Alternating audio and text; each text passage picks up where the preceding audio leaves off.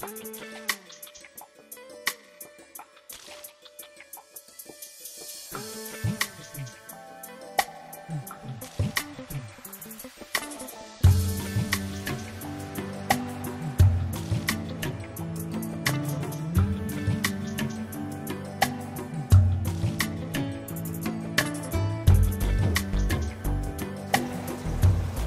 morning.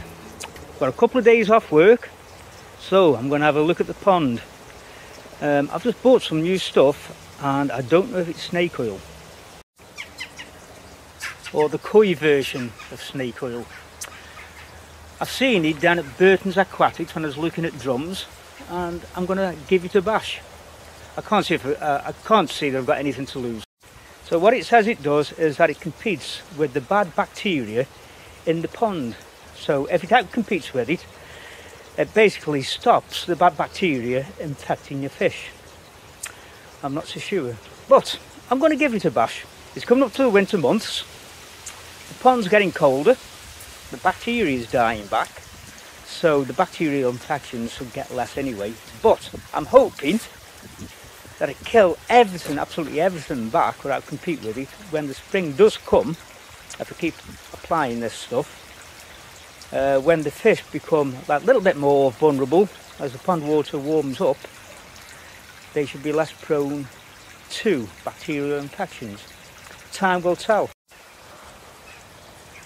It cost me £41 with delivery. I think the delivery was £6, so it cost around about £35 for 2.5 litres. In my pond, that should give me around about 3 applications. The quantity that you put in is funnily labelled actually. It's got 50 ml for every cubic metre. Now I think, from what I've been told by Burton Aquatics anyway, it's 220 gallon per cubic metre. So for my size, that should give me around about 3 applications. So the first one's going to go in today as a preventative measure. If you want to use it to treat bacterial infections, then you simply increase the dosage. I've got no bacterial infections that I know of with the fish, so I'm just going to keep it down to preventative dose. So, I don't know if you can see it, but round about halfway down and below, you can see some sediment in the container. So what we have to do is to shake the container vigorously to get it all to mix up. That's what I'm going to do. Give it a good shake.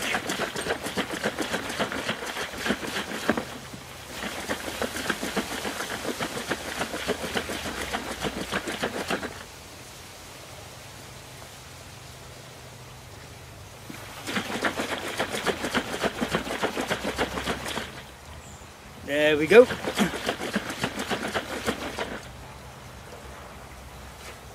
I don't know if you can see it moving around. I hope it turns out. You can see it's quite thick, lots of little strands in there. Perhaps you can see it better this side.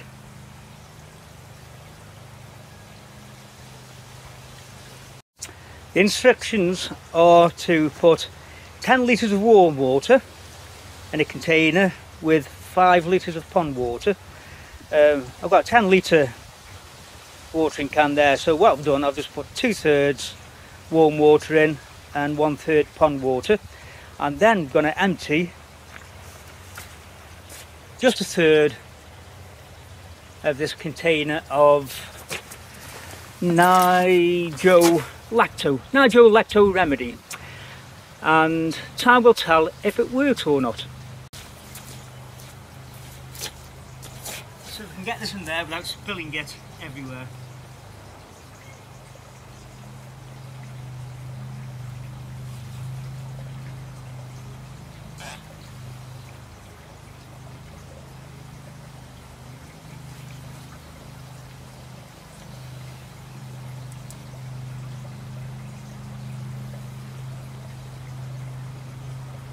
Just a touch more.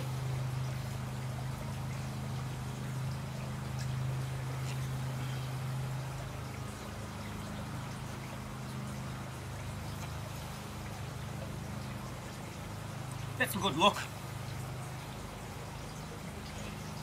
There you go, so I reckon I've used 1/3. Originally that was a level. So put the cap back on. I'm going to give it a good stir.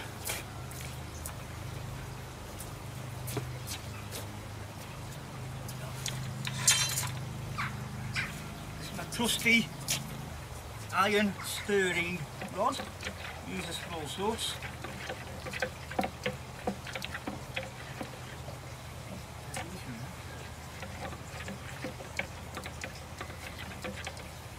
Right, next stage is to leave it for 5 minutes according to the instructions. So I'm going to do per instruction, leave it for 5, presumably that will waken up the bacteria in the solution, and then I'll just spread it evenly around the pond.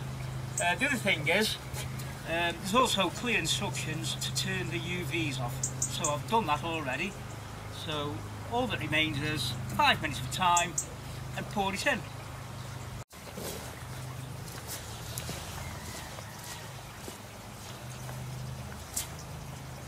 5 minutes are up, so all I'm going to do now is just pour it evenly around the pond.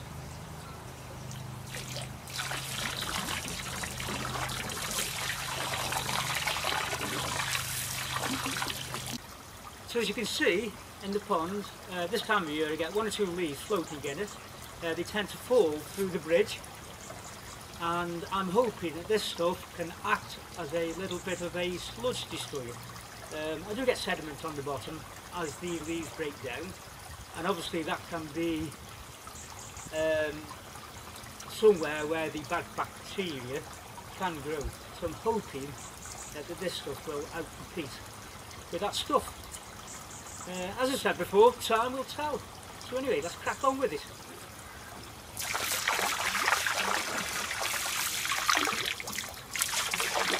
On the other side.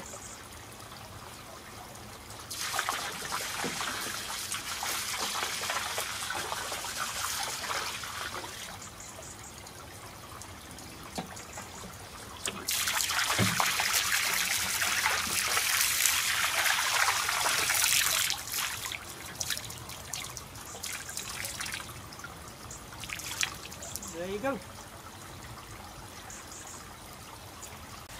One thing I did fail to mention is that you can use the Nijo Lacto remedy from 7 degrees Celsius upwards. So the water temperature is around about 12 degrees at the minute, so I'm well within the range. The initial thing is it's certainly made the pond go a little bit more murkier, not a massive amount, but it used to be crystal clear, and yeah, it's gone a little bit murky, but then I expect that to clear up over the next few days.